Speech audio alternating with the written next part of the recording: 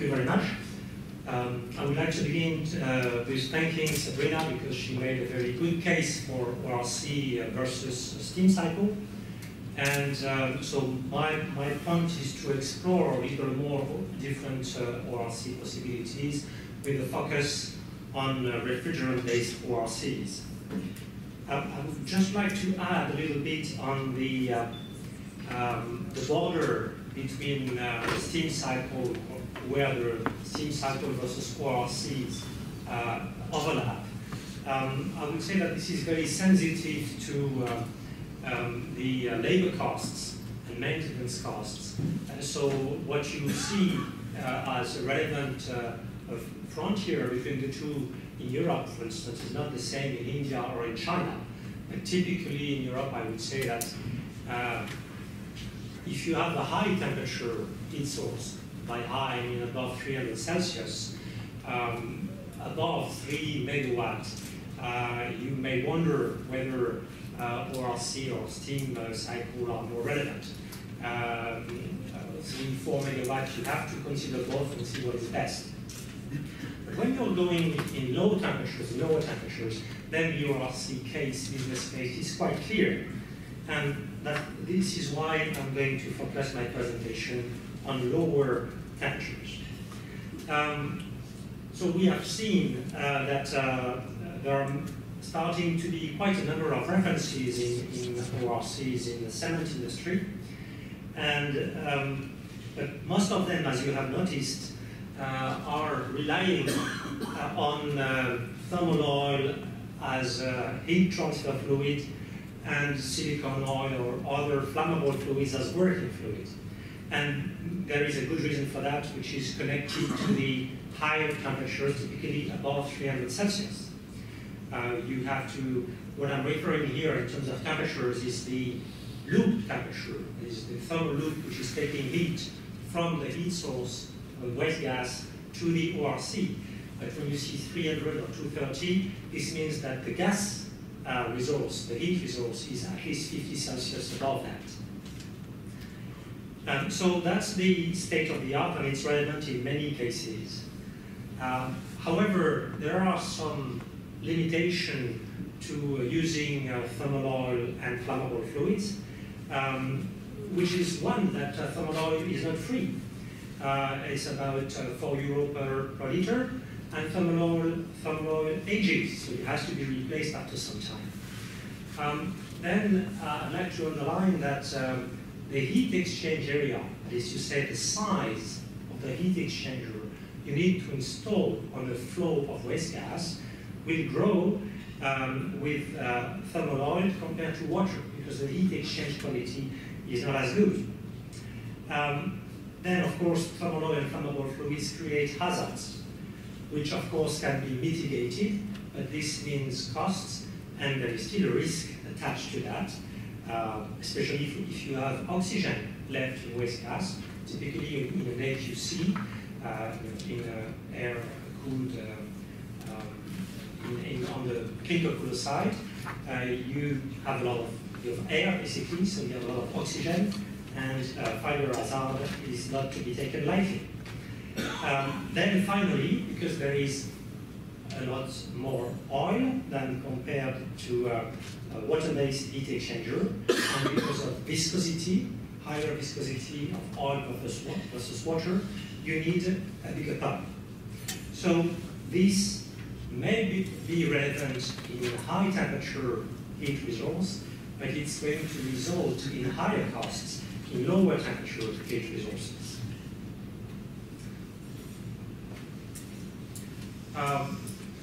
This is from a German engineering company which have been reviewed different solutions for geothermal projects, and they have been comparing two refrigerants, R245A and R507, to two flammable fluids, isopentane and isobutane.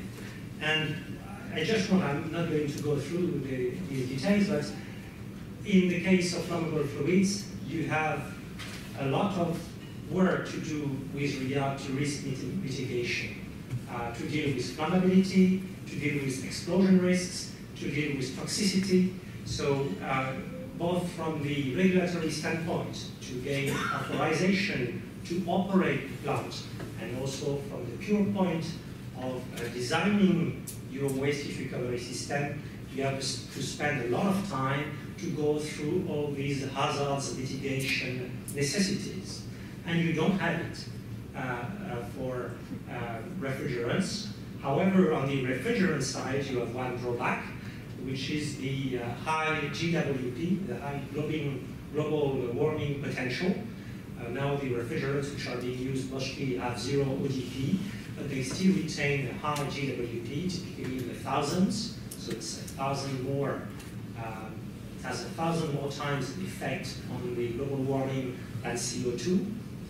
And, but these refrigerants have a cost, and manufacturers spend a lot of time making sure that such refrigerants stay within the system. The issue of global warming with refrigerants is typically for cars or refrigerators, which at the end of life are going to be sent to a shredding machine. So if they are not properly emptied, then you have refrigerants going into the atmosphere. But we are talking here of industrial machines, closely monitored.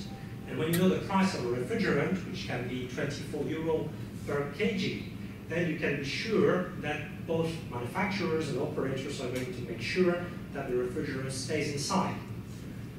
So I think the benefits far outweigh the drawbacks. You could say that this risk is theoretical.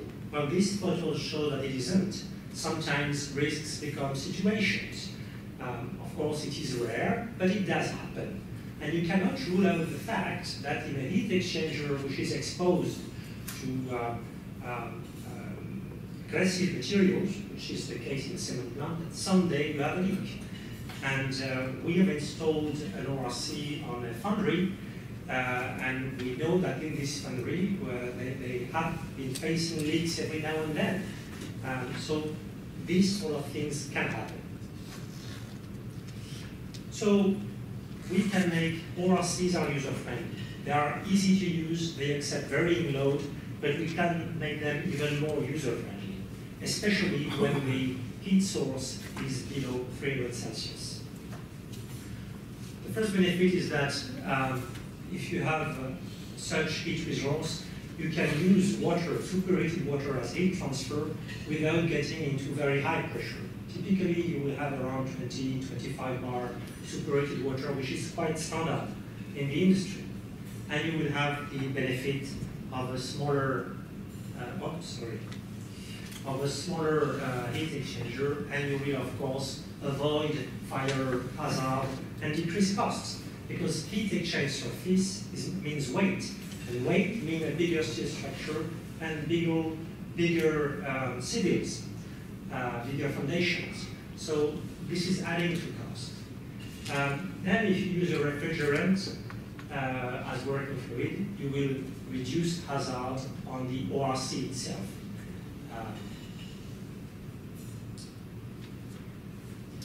This is an example of a cycle we use. So we have superheated water loop, which goes into the heat exchanger, which is not shown here. You will have to consider that it is on the left-hand side. So we send superheated water at 110 Celsius, and then we get superheated water out at 220. And that's quite easy to achieve with 270 Celsius gases. So this water, I mean, the ORC cycle has been described, I'm not going to do it again, but this loop is taking the heat to the ORC, which works in a closed loop, as you have seen. I'd like to spend some time on a case study. I can't disclose where it is exactly, but it's in a hot country where there are water constraints. So we have been doing the preliminary engineering for this plant, which has two kiln lines, two small kilns, with such gases, as you see here, 260,000 normal cubics at 275 Celsius. And we take it down, we cool it down with this 110 water loop up to 140 Celsius. And we get out of that 12 megawatt thermal. On the recovery exchanger installed on this flow of gas, we have 125 tons of water circulating, so which comes out at 220 Celsius. And when you see the quantity of water involved, you have to consider that if this is oil, so it's 125,000 times 4 euro. If you want to know the price of oil in the system. We get out of this 1.7 megawatt electrical gross, the net output is 1.3. I'm going to detail the difference between gross and net values. So in this project, there are 2 hot water generators. Well, basically, I'm going to give you a price idea, and I just want to highlight here that this is covering the complete system from the, basically the plant has nothing to do. We are delivering a turnkey system, doing whatever modification there has to be done, and installing 2 ORCs, 1 per line. We checked the preheater side, but decided not to equip the preheater for 2 reasons. The heat available on the preheater was relatively low. It was about half the heat power we had on the AQC. And the installation of the heat exchanger was costly because of height issues and because we had to increase the capacity of the ID fan. So when we were counting all the costs related to installing a recovery on the preheater side, it was actually deteriorating the business case of the recovery. So we decided to go only on the AQC.